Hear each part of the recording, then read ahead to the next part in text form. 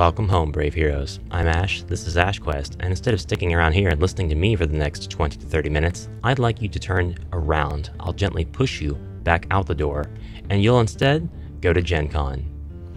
Well, sort of. I didn't get to go to GenCon this year, and if you didn't either, fret not. We can still relive it through the eyes of some other reputable content creators and mega fans like ourselves.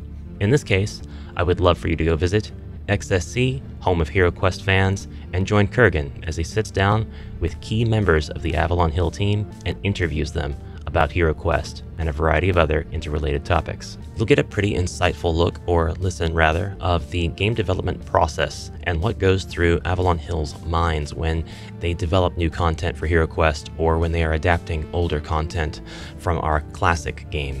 I feel like a lot of what Encarmine says in particular can put players at ease, especially with the multitude of concerns that have been brought up around the newer HeroQuest. All of the controversial topics. You just go watch the interview. I think that you're going to really like what he has to say. And if this happens to be your first time hearing about Home of HeroQuestFans, the man also has a lot of other HeroQuest related content, including live gameplays with fans over on his Twitch channel. You'll hear more about that if you go check him out. I'll put all links in the description below, one to the channel as well as all of the specific interviews that he's got up there so far. And this wacky orc man has also interviewed me on his channel, so I hope you'll get a chance to check that out as well. That's it. What are you doing here? Get out of here. I've got some cleaning up around here to do anyway. You heroes like to track in all sorts of things. Mud, blood, bones. One of you brought in a necklace of orc ears. That was kind of... ugh.